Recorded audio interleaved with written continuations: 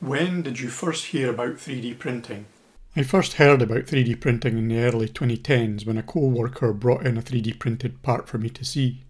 It was printed on a rep wrap type machine, and by today's standards that had an under extruded look where there were small gaps, and the part didn't look quite as strong as it could be. What was the first thing you 3D printed?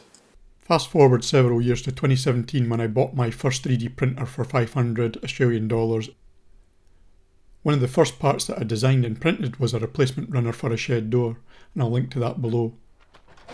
It was a nice simple design that saved me about $90 Australian. Do you view 3D printing as a hobby or a tool, and why? Definitely as a tool. I'll share a playlist of some of my things that I've printed over the years.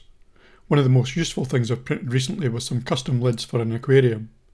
In the summer, Brisbane, Australia, the indoor temperature can reach above 30°C, so I printed some perforated lids that would allow the water to evaporate and thus cool the water by a few degrees C.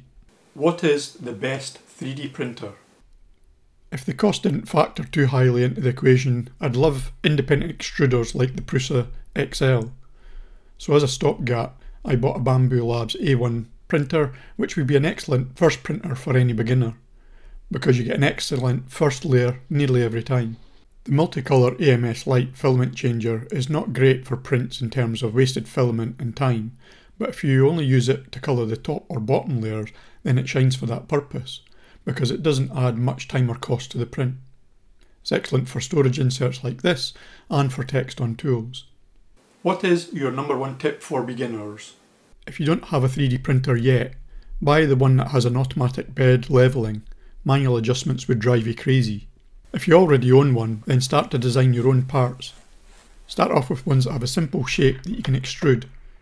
Hooks printed on their side can be really useful for so little cost. Cheerio.